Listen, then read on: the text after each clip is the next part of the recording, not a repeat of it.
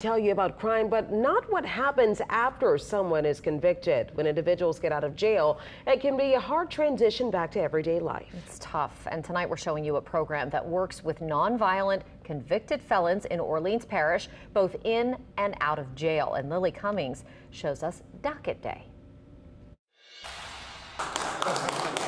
Docket Day. It's a time for Orleans reentry court participants to get together and share what they're going through. Troy got a driver's license. Troy got married. Yes, I bought a house. And he purchased a house. Troy Barnes is one of 19 people in the program right now. So my conviction was convicted felon with felony possession of a firearm. Behind bars, Barnes heard about the program. Laura White was my sentencing judge at the time, and I asked my lawyer to ask her, can I take the reentry program? And people were looking at me saying, that's strange for you to want a program. But like I told them, I was out here, I was getting into trouble. So if I have an outlet to where I can get certification and a career started properly, then let me go for it. He's done just that. Barnes is now a mechanic. The program requires those in jail to get their GED or HiSET, have a minimum of 2 vocational trades, go through a mentorship program, and substance abuse treatment if necessary.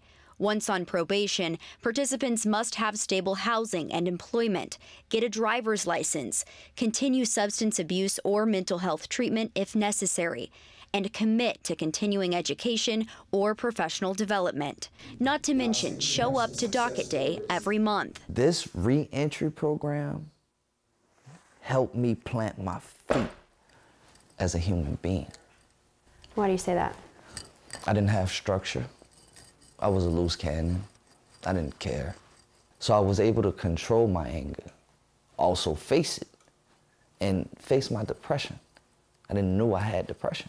We have mental health classes and things like that, and I really didn't know what PTSD was until I talked about my life. Barnes is poised to graduate from the program next month. Let's terminate his probation satisfactorily as well. We were there as 2 men graduated earlier this month. For some, the transition from jail to everyday life isn't as easy. Where do you think you would be without this program? Honestly, dead.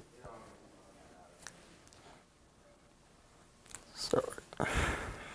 Russell Helton was arrested on drug charges. A judge referred him to the program. Definitely didn't want it at first, but finally, decided to take it, and definitely helped me.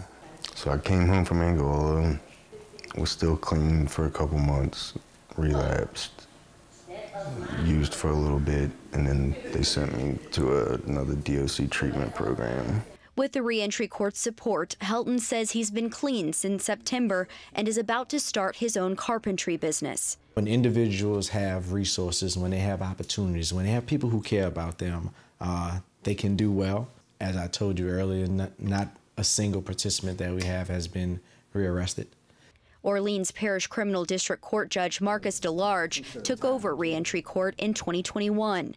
DeLarge says the program was stifled by the pandemic, but now he wants to see it expand as New Orleans faces what he calls a crime wave. So society should not just throw these people away because they can be productive members of society, and I'm proving that they can. We a team, we family, you know that. Second chances, preventing repeat arrests. Lily Cummings, Eyewitness News. So we have some more information on eligibility and how someone's referred into the program with this story online at WWLTV.com.